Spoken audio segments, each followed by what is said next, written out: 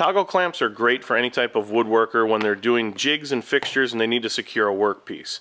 The only problem is some of these cheaper toggle clamps come with a small pad to secure the workpiece.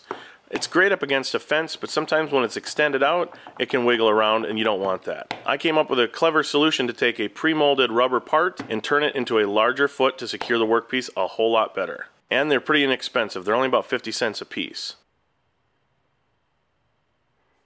Go ahead and take a 1/4 machine screw and insert it into the rubber part. Add a fender washer and then a nylon lock nut. Go ahead and tighten everything down.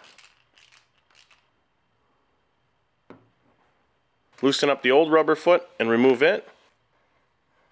Add a 1/4 nut for adjustment on the new foot and install it into the toggle clamp. Go ahead and secure that and tighten everything up.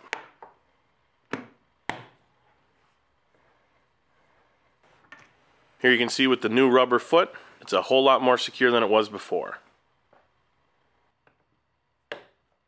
Works great on my table saw sled to hold down small workpieces and keep your hands safely away from the blade.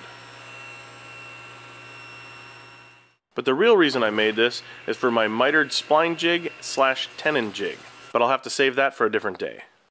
So there you go, a rather inexpensive way into turning an ordinary toggle clamp into one that holds a whole lot better.